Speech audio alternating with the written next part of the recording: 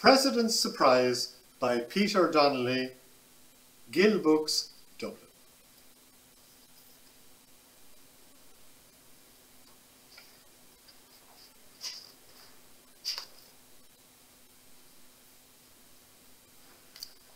Today was a very special day. It was the President's birthday, and there was going to be a very big party. The President decided to walk his dogs in the Phoenix Park.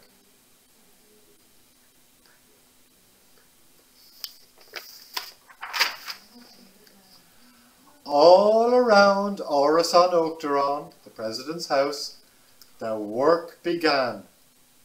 The President's pigeon flew high up to the rooftop where he hung lots of green, white and orange bunting.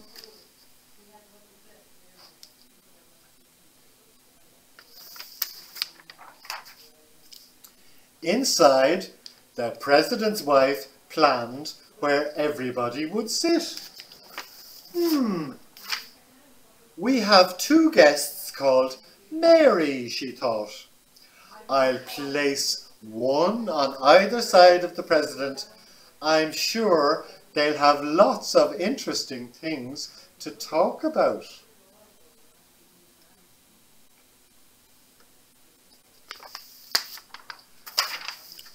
Outside, the butler was busy polishing the front door.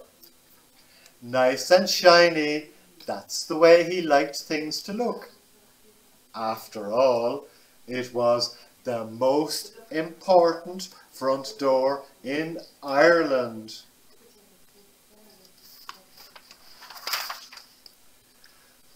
Meanwhile, the President stopped off at Farmley House for some tea and scones.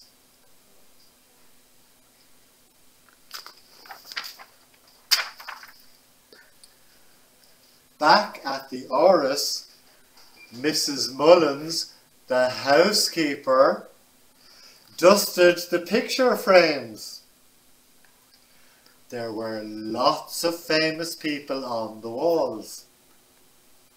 Maybe her portrait would be up there too someday.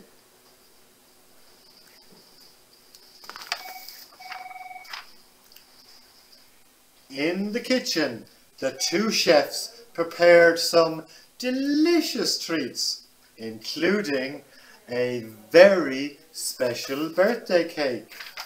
Yes, it seemed like everything was going to plan.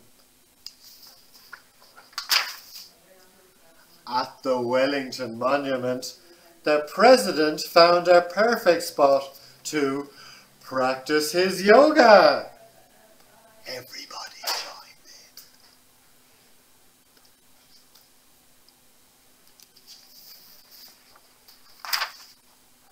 Suddenly, the President's wife noticed the time. Surely the President should be home by now. Where could he have got to, she wondered. And the clock goes ding dong. At the front gates, the guests began to arrive.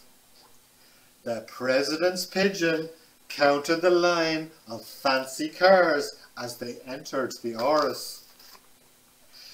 There were even presidents from other countries.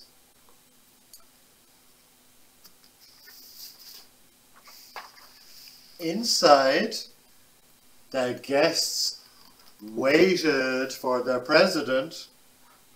They waited and waited and waited, but the President was nowhere to be seen. Where could he have got to? "Oh dear," said the President's wife. "Could the President have forgotten his own birthday party?" Everybody looked so disappointed when suddenly, surprise! Out of the birthday cake jumped the president himself. And what a surprise it was too. There was no need to worry after all.